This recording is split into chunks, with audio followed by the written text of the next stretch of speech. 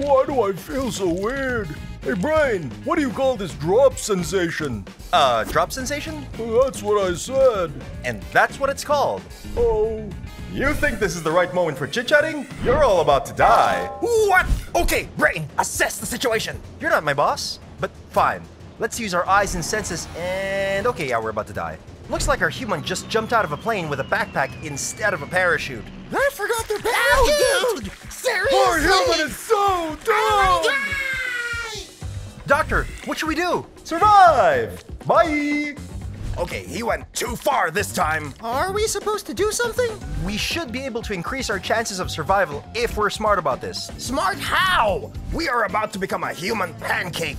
Maybe we can aim for a lake or the sea. The water should be able to... Water from this height is basically like a brick wall. Besides, even if we survive, we'd be extremely injured and just drown. Yeah, that's true. It's a better idea to aim for land, preferably a soft surface or someplace that can decelerate our impact. Like a pile of leaves? Or trees. Or snow! Yep, all valid options. Okay, my eyes show me a forest nearby, so I'll aim for that. I'll also open our arms and legs, which should slow us down.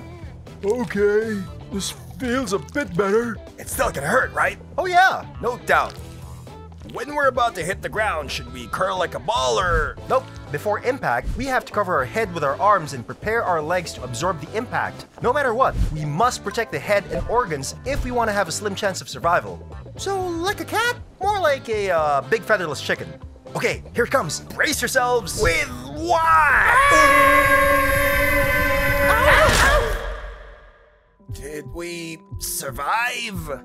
Just barely, but it hurts so much, and our legs look like noodles. We're looking at several years of recovery, and even then, we may never be able to. There! Good as new! Ha! Good job surviving this! Somehow. If only real medicine was that simple. Amen! Subscribe!